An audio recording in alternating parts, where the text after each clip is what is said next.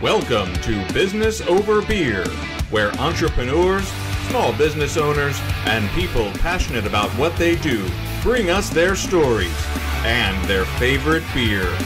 Hosted by Ben Surratt, Jonathan Kaler, and Jason Knope, it's time to get down to business and drink some beer.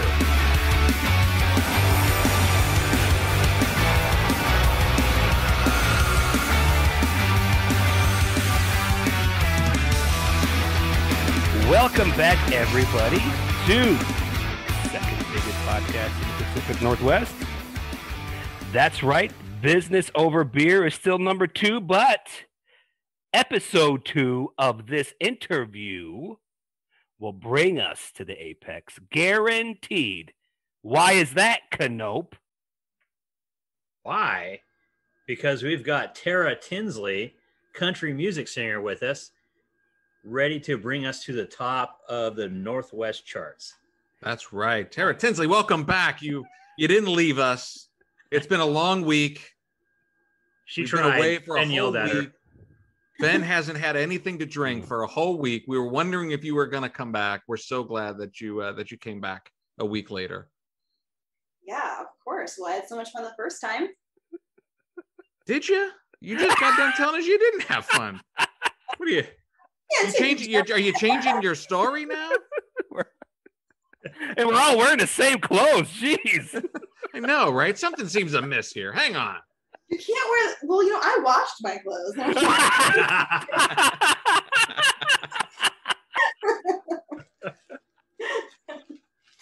Oh my goodness. In all seriousness, Tara, thank you so much again for joining us on Business Over Beer. For anybody who may have missed part 1, I can't imagine that could possibly be true, that anyone would have dared miss part 1 and your awesome acoustic rendition of your new single, Faith. But in case they missed it, maybe just once again, give us just sort of the 50,000 foot view of Tara Tinsley, the musician, and kind of what you're into. So, I play country music, and I just recently released actually a Christian single called Faith. And, I moved from California to Nashville, and that made my music sound more country, that brought more of the country out. And then, obviously I lived in the Pacific Northwest for a little bit. But now I live in Texas, and I have a baby now, so I haven't been playing so much, but I used to tour. I've toured in Japan, the US, and, I'm just like a local / kind of, worldwide star, but I don't feel like I'm that. Tara, stop. You are awesome. And stop. She's like, I don't want to say that I'm really that good, but I'm pretty good. And like, you are really good. And if you don't believe us people, listen to the acoustic version of Faith again.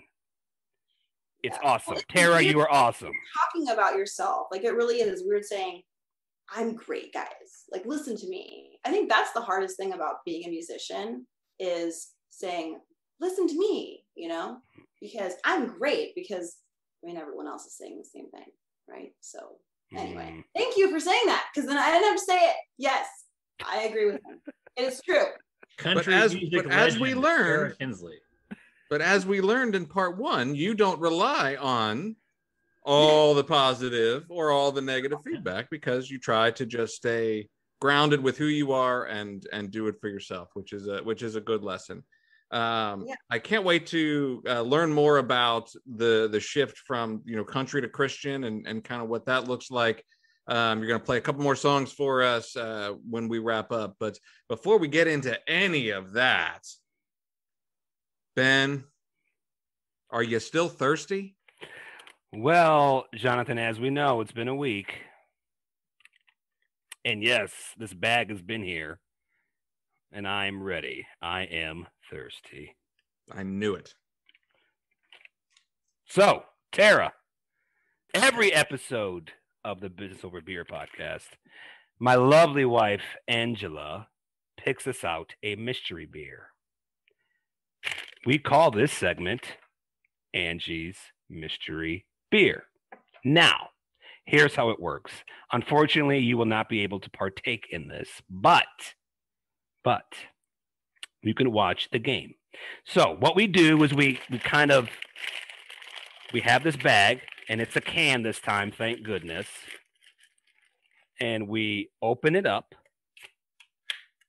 like that, and we pour a little bit out, and we just try to guess what kind of beer it is. It's a game we play. Whatever, no big. Yeah, it's no big whoop, right? It's not a big deal. It's just a little game. It's a little fun. Fun with beer. And just I caught a glimpse of the top of the beer. Yeah, and by doing that, Tara, again, yep. Look at this. Oh man, I knew it. I knew it. I got beer stains on my notes. Moral. Oh, Lord. Moral. Oh my goodness! Look at that. That's moral. That is moral. Whoa. Look at Tara's face like you. Woo. Tread lightly, gentlemen. You could have. I'm just like, I'm waiting for you guys to taste it. I'm just like, Look at that. Look at that. That is gorgeous. That is gorgeous. You guys went in a little bit more than I did. Oh man, it smells really good too. Oh jeez. No, I see. Smells boozy to me. It's boozy. Woo. Are you guys gonna make it? All right. Prost. We'll make it. Prost.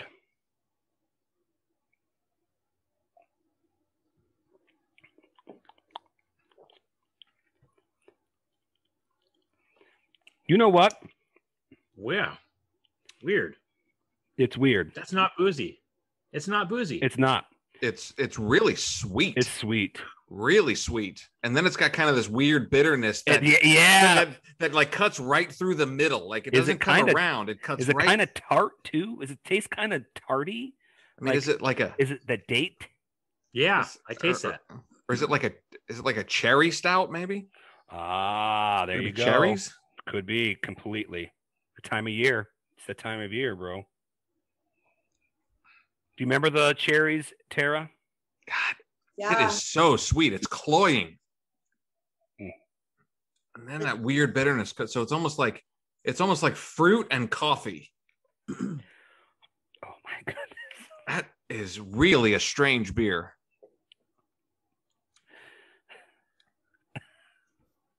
Whew. I've got no clue. It's not. Yeah, it doesn't drink like a big boozy. It's not barrel aged. I don't presume it's barrel aged. I taste some whiskey or something. I was gonna say, actually, I'm getting kind of that like boozy heartburn now after a couple sips. So you may be right. You might be all right with the cherry thing, dude. Just coating Or is my it- glass. Or is it just chocolate? Is it just chocolate and coffee, barrel aged chocolate and coffee? Because it could get a little bit of sweetness from if it's chocolate and bourbon. Those things could send the sweetness over the top. That's a good point. I don't know. It's kind of weird, man. All right, Canoper. All right, big reveal. Let's see what we got here. Show Tara. Bombastic Brewing. This is where's the name of it? Oh, Shiver Coffee Stout. Thomas Hammer Coffee Roasters from Bombastic Brewing. Oh, that's cool. Oh, jeez. Silky but bold imperial stout with notes of dark chocolate, Boom.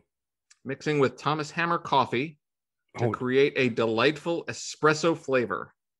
A sipper for dessert or breakfast, if so If inclined. so inclined. That is awesome. That's great. Whew. That's great. Bombastic Brewing. I've never heard of them. 10. They are out of. Idaho. No. Yeah. Oh no. Well, that's weird. It says brewed and canned by Payette Brewing Company in Boise for Bombastic Brewing. Oh, so Bombastic Brewing, that's a first. So Payette Brewing is doing contract brewing for Bombastic. So they're running a brewery, but they're contracting out the brewing from a different brewery. Payette, I've heard of. I ain't drinking all You guys see this right here? Whew. Yeah, I saw that. 10.5%. Yeah. Tara, 10.5%. Wow. No wonder you guys can't handle it. Tara, I told you before we even got to part 2, last part 1, I told you in part 1, my wife is a dark beer fanatic. Yeah. So Tara, as a small business owner myself and Canoper and Kaler, we've learned that it's very important to be able to tell your story as a small business owner to relay to your clients, right? Yep. So in your business, you do it through song. Yes. And the one thing that I really, really like about your what you do is you explained in your Song of Restore why you made that song. Does every song that you write have a story behind it, or is it just you have words, or how does that work for you, like with Restore? And if you want to talk about Restore, I know it's mental health is a little bit of our thing. We love to talk about mental health and stuff like that. And if you can maybe talk about that for people to understand what I'm talking about, and then maybe talk about the process of you writing songs. Yeah. So Restored with a D. Restored. I'm sorry. Yeah. Too much beer. No. I know. No. So yeah, every song, mostly every song has some sort of story behind it. Even if it is just like how I came up with it, just, I woke up in the middle of the night or something and it came to me. There's a story behind everything. Doesn't mean it's interesting or not, but Restored is actually a series I started and will continue once I have more time, where I originally actually wanted to start the series where I rewrote really depressing songs into more uplifting songs. And the song that made me think of it was, that song that by Johnny Cash. Well, okay, Johnny Cash covered it, but Hurt. Yes, that song, so depressing. And I mean, I get it. If you're feeling really depressed, that might speak to you, which is cool and all, but it's not going to help you. It might help you in a way you can relate, but it's not going to bring you out. And I was like, I wanted to rewrite that song, but I realized that after thinking, I want to rewrite these songs to be more uplifting for people that are hurting and to maybe bring them out of the hurt in some way, shape, or form, because I've been in terrible places and I needed someone to just reach down and grab me out. And I realized it's illegal. So unless you get approval of the artist to do that, you can only do parodies. So, because, if you're changing a song to be uplifting, and you're not making fun of the song or making fun of something with the song, it's kind of changing the art, and the meaning of why they put it out there, and the artist might be mad about that. So, I decided just to write my own songs. Fine, I'm a writer. I'm gonna write my own songs then, and have them be all uplifting, and then tell the stories behind why I wrote the songs, and also integrate, the Bible and Christian verses in it to really solidify those deeper truths behind what I was saying. And so Restored is mainly based on that, how you can be restored, and how, music can help restore you, and different songs can inspire you to be restored, but how you can really be restored by finding, what is the only thing that can really restore any of your hurt and problems, and which is, Jesus. Was it a difficult path for you, internally, or was it pretty simple? To do Restored, or yeah. So it was difficult, actually, because what got me, and what I had the idea for a long time, but what got me to wanting to do it and actually pushing myself to just do it, because I have many ideas that I never ever do, was one day when I was in Washington, when I lived there on the waterfront in Tacoma. I was just looking out my window on a snowy day, and I noticed there was someone just laying out there, and I took a picture for my husband, like, because it was super far. We lived a few stories up. I'm like, hey, I'm kind of scared. Should I go check on this person? And he's like, you probably should. So, and you never know. There's a bunch of different characters that live downtown Tacoma. So I don't know, but you never know what's going on. So I went down there and found a guy who apparently had took his own life. And he was probably, I think, 20-ish, early 20s. And I had the hardest time after that getting his face out of my head.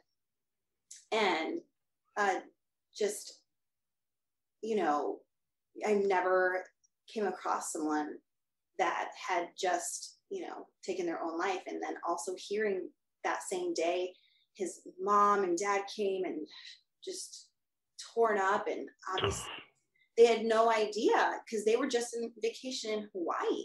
And in my mind, I was like, okay, this is the person that needs this idea. And, you know, maybe he never would have heard it. And, you know, I'll never be a part of his life to be able to, like, you know, oh man, if only I would have just looked out the window sooner. But he will always be a part of mine. And I can use that to maybe help someone else that maybe, you know, will hear the words that they really need to hear and maybe believe them. And you never know what they will take into their own heart. But maybe, you know, I could help that one person, because that's what matters is, you know, yeah, you can have fame and money and all those things. Those are great. You can't take them with you when you go, but you can leave your mark. And by a mark, I mean helping people and changing lives so that they can help people and change lives. So that's how it all started. And it was really hard to get beyond that too, because I kept walking by the waterfront, you know, scared to even walk near there. My dog loved that area because there was sand, and he just loved it. And he was trying to pull me there all the time. And one morning, I was just like, God, I can't do this. I can't just be afraid of where I live. My dog's pulling me there. I'm like, fine, I will go. I will walk over there. I'm going to stand right in the spot. Just right in the spot. And I stood right in the spot. And then I just felt God tell me, now forgive him.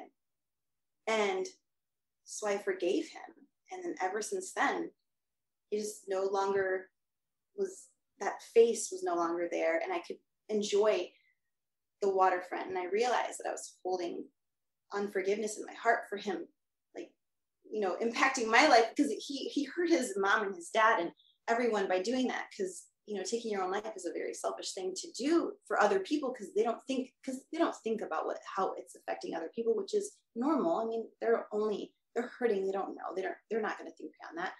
But also I didn't realize how much he affected me and how much he hurt me, because I just felt like I wanted to help him so bad.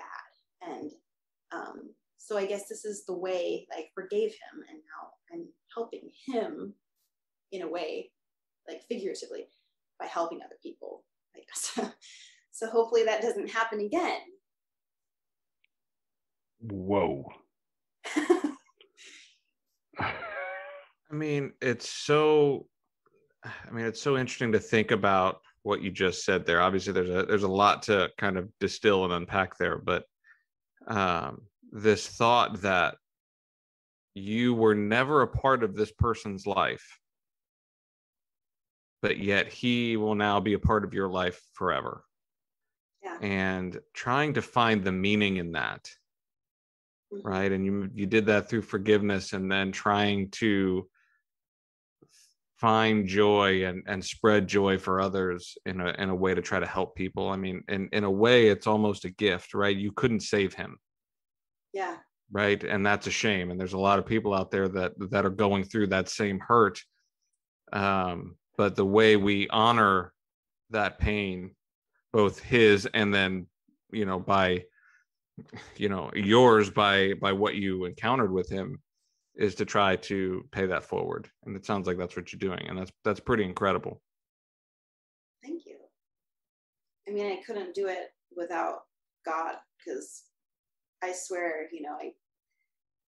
he's the one who brought me through that. And I mean, I know it sounds stupid to say like that happened to me, like as if I'm some like poor person, but it did happen to me. And I guess even my sister-in-law was checking in on me, because she's like, people after, experiencing something like that have PTSD and they need to talk to someone. If you need to talk to someone, you should, if you can't get his, because I kept having flashbacks and like having his face in my head, of course, it's just, it's your brain trying to process what you just saw.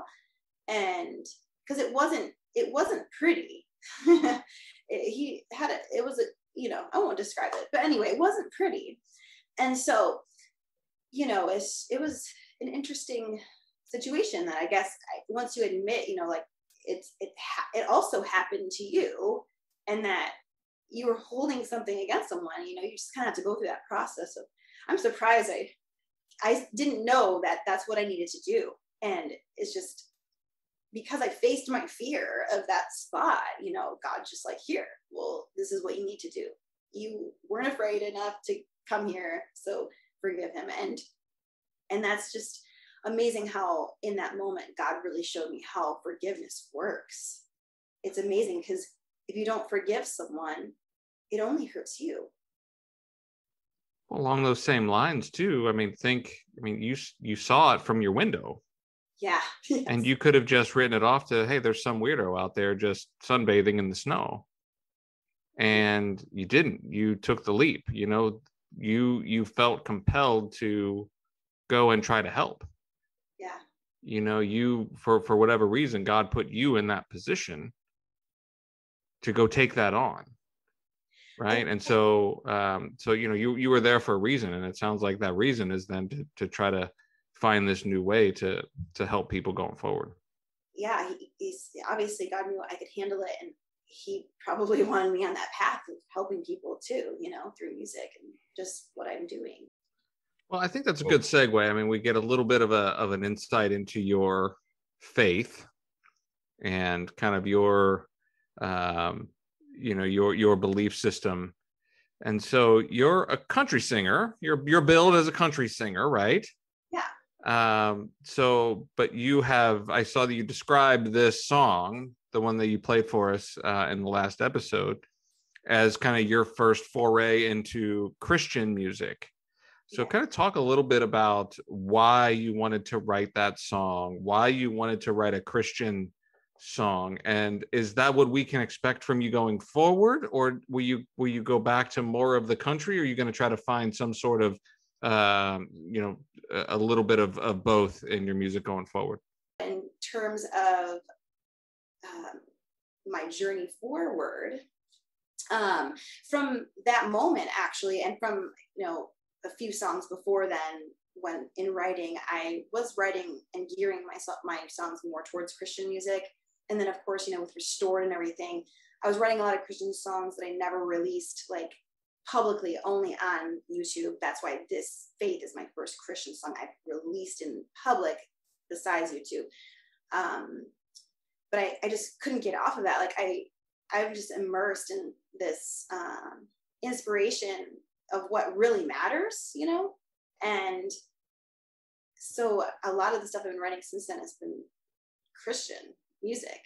I do have songs I'm going to release that aren't, just because I've already recorded them, but I really don't know where my journey is going forward with future recordings. But I just feel strongly, and I have felt so strongly about just this, because I'm just so thankful for how God has changed my life, and how much he's done for me in the weirdest ways, that I didn't even expect. And when I look back in my life, just realizing that he's been there and I just was like too blind to realize it. It's just, I can't help but want to honor that. And it's like, I don't know, there's just that's where my inspiration lies right now. And I don't know if that will change or not, but it almost seems, just to me, it feels kind of cool to sing about, hurt and pain and stuff. It just, those songs, some of them are so good, and I love Tom Petty songs and I love all these different songs, but for my writing in the future, the hurt and pain doesn't inspire me anymore. And it's not because I don't feel hurt or don't feel pain and I don't feel frustrated or anything like that. It's just, it's not what drives me, and it's not like in my spirit anymore. And I mean, I'm not writing right now anyway, but it's not like I'm writing like these happy, amazing songs either. They are, some of them, about struggle, but it's about the answer to the struggle as well. And it almost seems like going backwards, and it's not like it's going backwards, but going to the past from there and writing how I used to is almost impossible because my mind and myself has changed so much. So I guess that's a long way to say, I don't know, but I feel like my journey forward is going to be different. You think that comes from maturity and growing up? Do you know, I mean, I think, as we get older and when we're in our teens and 20s and we don't have any of the answers, it seems easier to write about the hurt and the pain and the struggle. But as we get older, we start to get answers to some of those questions, right? We get resolution to some of that hurt and to some of that pain, if you're lucky enough to get resolution to some of that hurt and some of that pain.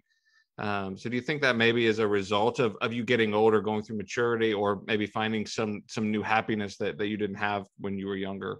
Is it just kind of part of that cycle of life, as far as where you're starting to maybe take your ideas and your writing going forward? Well, you mentioned like if you're lucky enough to get resolution, and I just feel like you can get resolution if you search for it. Like no matter what, if I'm like I said, I'm like the detective. I need to figure things out, and I feel like, yeah, it does have to do with maturity. But sometimes people just struggle with pain, and even though they get mature and older, and they don't get over it. And I think it's because, even through their maturity, they hold on to it because they feel like that's who they are and that's their identity, because maybe that's all they've ever known, and they're not searching for something like resolution or even not a resolution, but just like, just to have a different way or something, like maybe life doesn't have to be this way.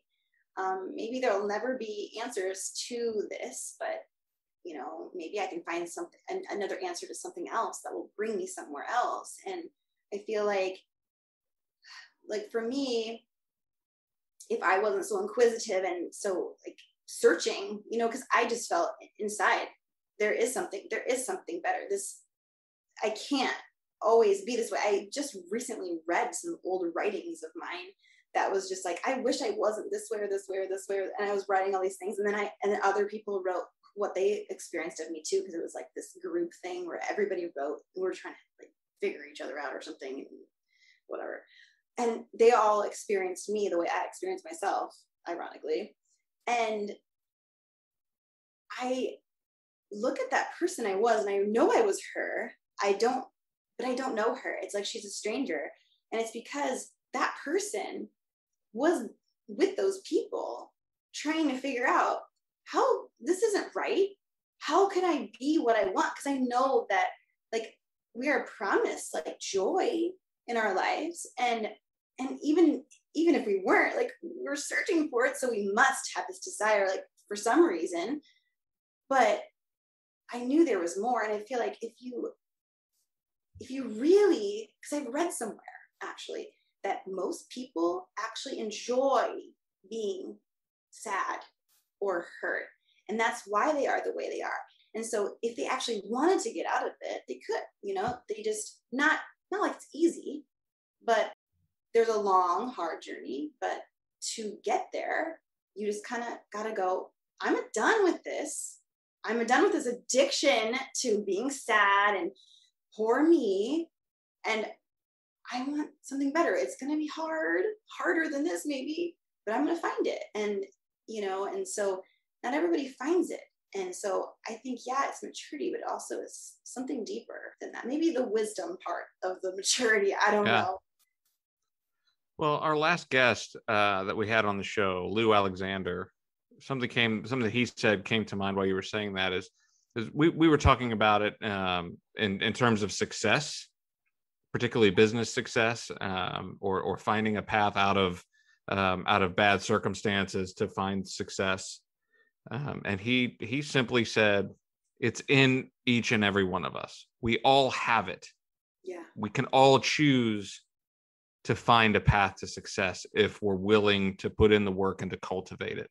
And I think that's a lot about what you were just saying there, is that it's in each and every one of us to be happy. It's in each and every one of us to find resolutions to our struggles if we're willing to cultivate that and work at it and try to get to the other side. Yes, I believe that because I lived it. Yeah.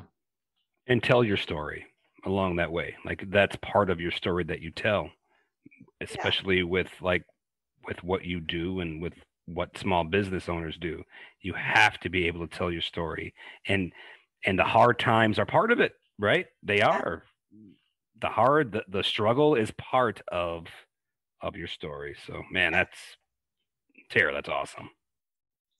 I'm going to ask you one more question. We're running short on time here, but I do want to ask one more question. And it's probably a little late for this question. It probably would have been better 10 minutes ago, but I'm going to ask it anyway, just because I'm interested. So you kind of talked a little bit about, you're doing Christian music now because that's what you're inspired to do. And you have some other, more traditional country songs that you've written that you're going to be releasing. How important is it in today's day and age to be cast in a specific musical genre? Is that still important, or do you think that the industry now is allowing for a lot more flex back and forth into different genres, or is it still important to identify as, I am this type of musician?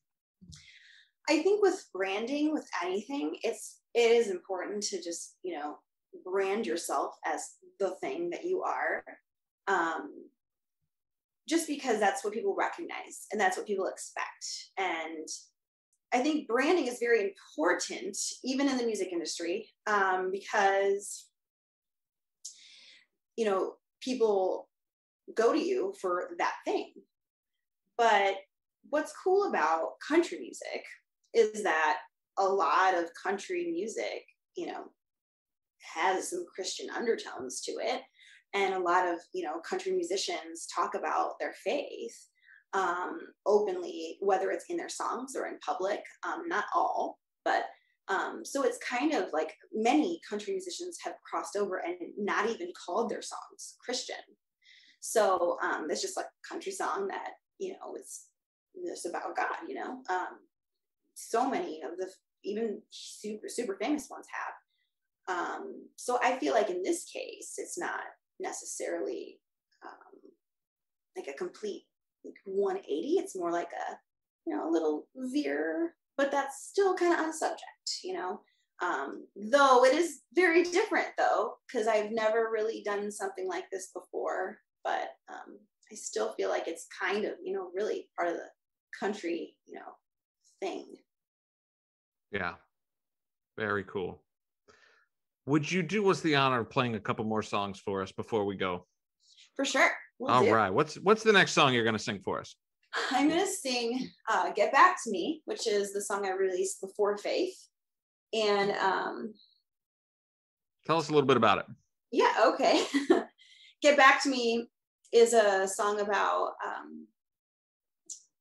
living across the country from someone and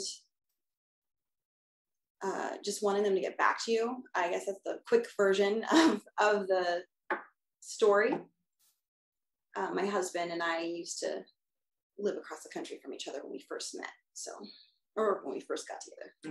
Awesome. Tara Tinsley singing Get Back to Me. Right? Did I get that right? Get Back to Me. You said you'd walk a million miles. Well, I'm not sure where you got that number from, but you wear out the soles of your own feet to get back to me, to get back to me. I guess when you know, now honey, don't you know? And when you find it, you don't want to let it go. You would go back in time, look into my eyes so I could see. You want to get back to me, get back to me.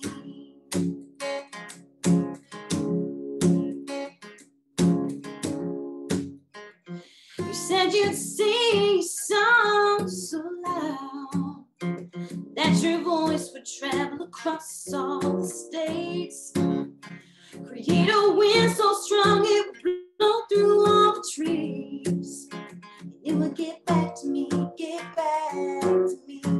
I guess when you know, now honey, don't you know? And when you find it, you don't want to let it go.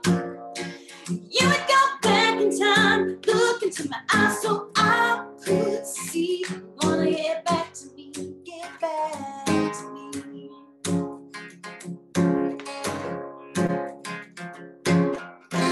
When you really want something, don't wait. 'Cause too soon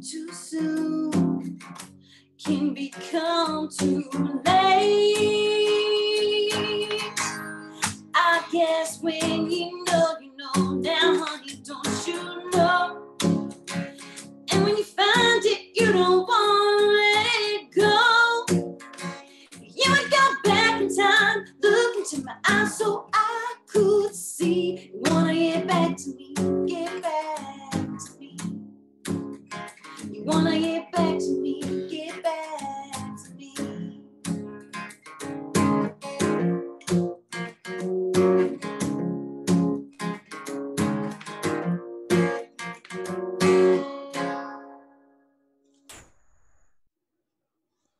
Yeah. Yeah. That's awesome. Awesome. Very cool. For this next We're gonna ask you to sing one more for us, and for anybody who wants to check this one out, this is going to be a Patreon exclusive. We would love for you to join our membership, and you can go catch this last song that Tara's going to do for us. What's the last one you're going to sing for us here tonight?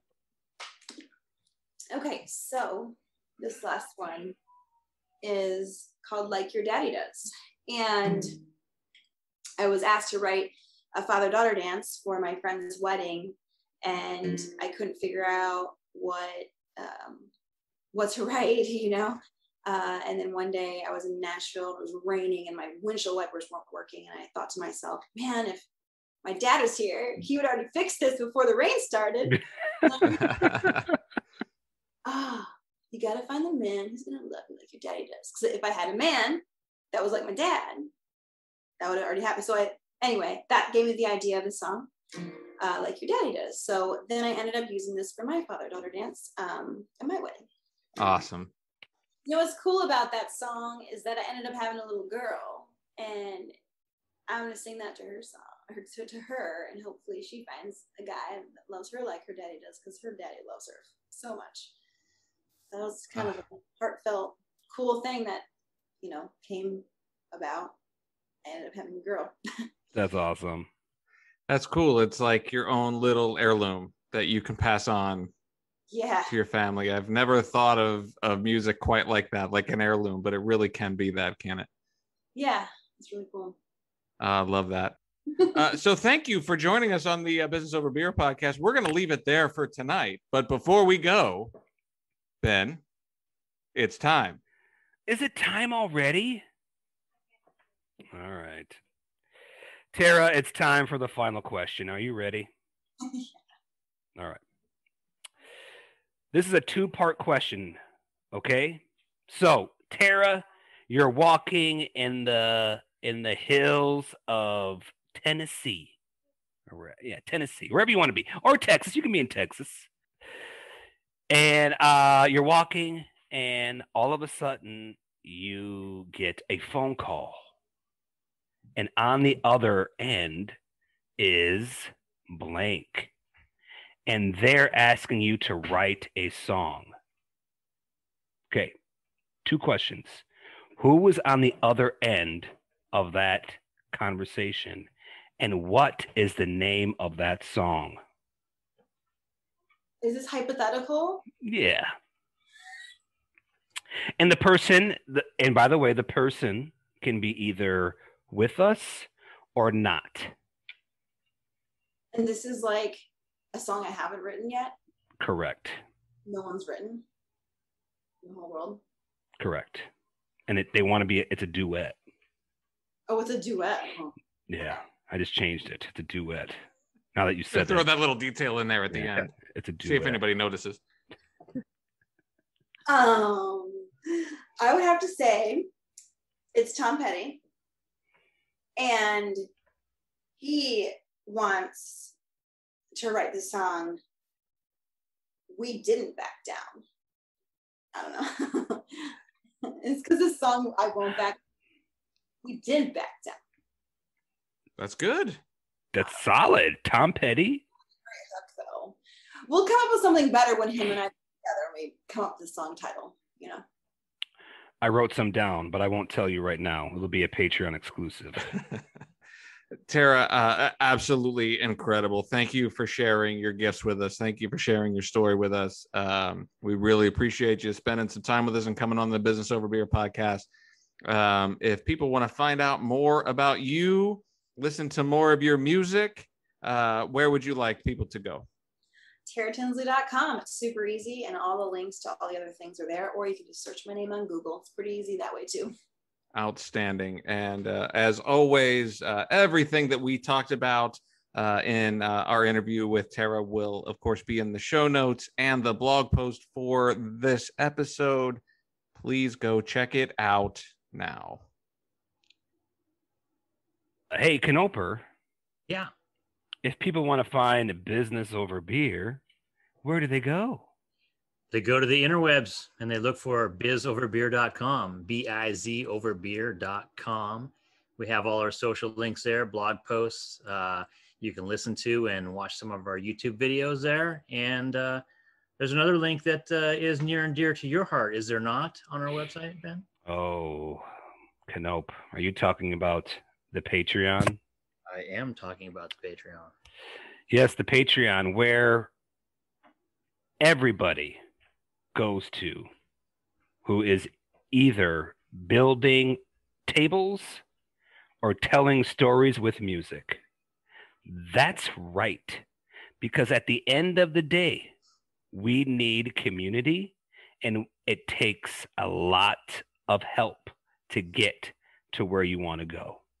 And the community that we're building with the Patreon will help you do that. And it's only $10 a month. Come on. That's nothing. That's nothing. And we have an awesome happy hour every month where we all get together as Patreons and we mastermind, we talk about different topics, and we sing songs and eat s'mores. We eat s'mores, and it's fantastic. Just, yeah, it's awesome. And you get some really cool stuff like Tara's special song specifically for the Patreons. That's right. So we want to thank you, Patreons, people listening, people watching. I'm sorry. Tara, thank you so much.